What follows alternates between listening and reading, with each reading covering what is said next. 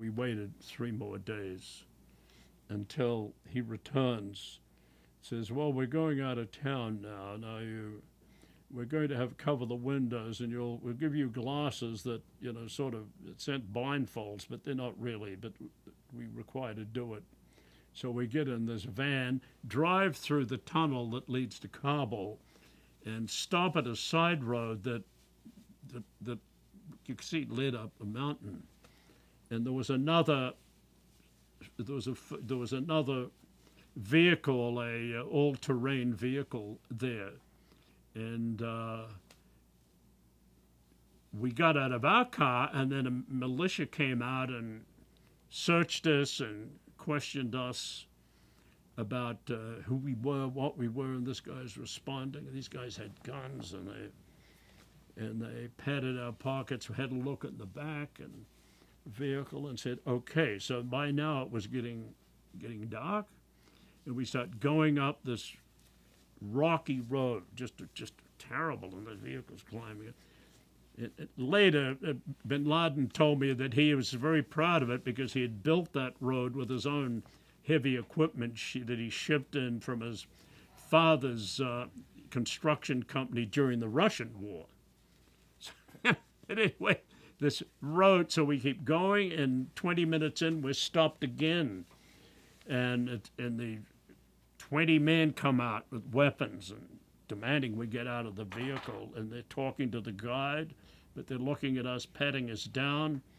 And the guide says, well, they're concerned that you may have tracking equipment somewhere. I said, what do you mean tracking equipment? Well, we knew what it was. It was sort of button-like objects that could be focused on by any aircraft and could pinpoint the location of the person who's wearing it.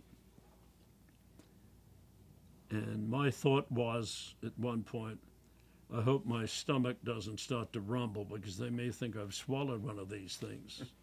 I'm joking, but I thought it. How do you explain that you don't have tracking equipment that they couldn't have? But anyway, they said, if you have it and we find it, we will kill you. That's what they told us. Check with Peter Bergen. If you have it and we find it, we kill you. So we went to one more checkpoint, and then by 9:30 in the evening, we get to a little sort of clearing in the road, and there was a couple of huts, like shepherds' huts, and there was a lot of soldiers there, and there was moonlight, a lot of soldiers hanging out. We get out, and they lead us to this little hut with a tattered carpet on the floor, no seats, and so sit there and wait, and this young man set up video equipment, and he had allowed us to take lights, thank God. So we had well lit. We had a little generator because there was no electricity up there. It was well lit, and they had this camera, and we're sitting there and waiting. What are we going to see? And then Bin Laden comes in. And I was struck by his height, because not only is he tall, but he had this hat. So it was about 7 foot up from toe to top. But in fact, they said he's about 6'3" or 6'4". And he had a military jacket on. And he was carrying an AK-47 in his hand. And he was a fearsome-looking character. And he looked at us. And I went to get up. He says, oh, no. Gestured to us to sit down. And he went and squatted by the wall and sort of indicated, and it started. So they'd sent back the questions and ruled out the ones that he didn't want to answer. So I started asking one question after the other. And there was the young man was with us. Zaid was translating it to some degree, but it was just an offhand translation. So I didn't really know what he was saying, but it didn't matter because he didn't allow follow-up questions, unlike Saddam, who allowed me to follow up, which I did in the Saddam interview. But Bin Laden, smart enough so he'd make a statement, and that statement stood. He didn't have to justify any questioning of it. Smart guy.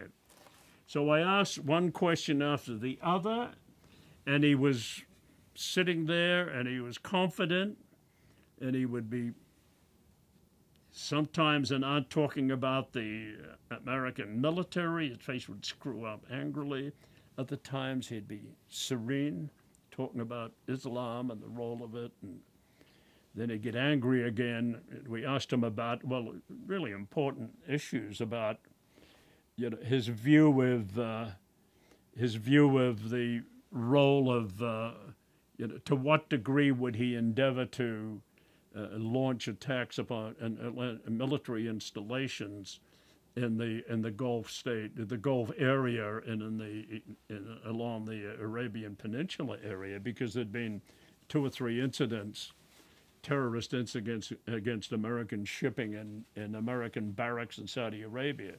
He didn't accept the fact that he's claimed he didn't get involved in any of those, which we learned later he was. But he did lay claim to a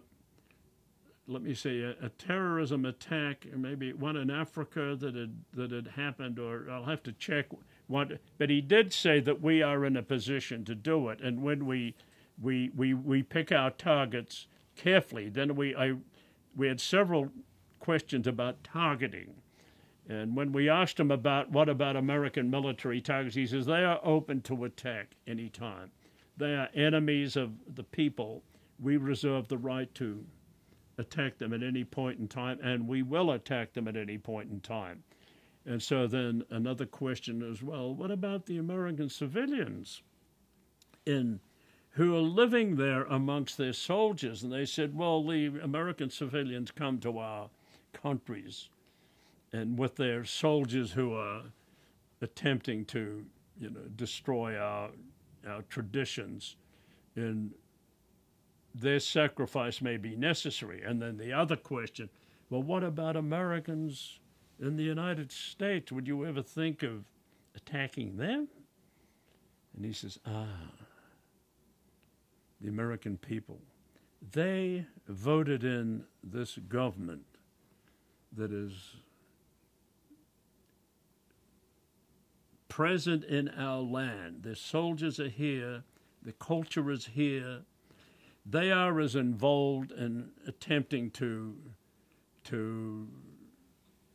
abuse Islam, attempting to change Islam and destroy it, and they are as vulnerable and as responsible as any soldier who is here.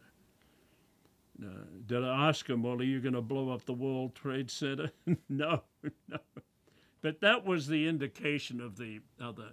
That was an important response. And would he negotiate with anyone in good faith? No. Well, actually, that question he didn't want to respond to. It was a pretty good interview. Now, it was an important interview, and they expected that they would see it in CNN in about a week's time. It took about 4 months, and only a small portion ever appeared on CNN.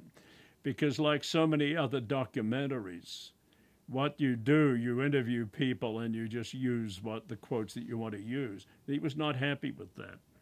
We later read that he was complaining he communicated with his followers in the Arab world and the Arab communities in Europe with videotapes and audio tapes. So he was complaining that he kept waiting to see this great interview he'd given with CNN. What happened to the original interview what tapes? happened was that we got back, and Bergen's idea was to include that they would discuss it. It's about Bin Laden, but sort of talk about being such a dangerous guy, and you'd have a quote, this is why this guy's dangerous, and then you'd have stuff about what he may have done, and then you'd have another quote about this, but maybe 6 or 7 quotes, but just part of it. And then the other thing was it comes months later. So in this kind of documentary, this is television's wasteful use of these interviews.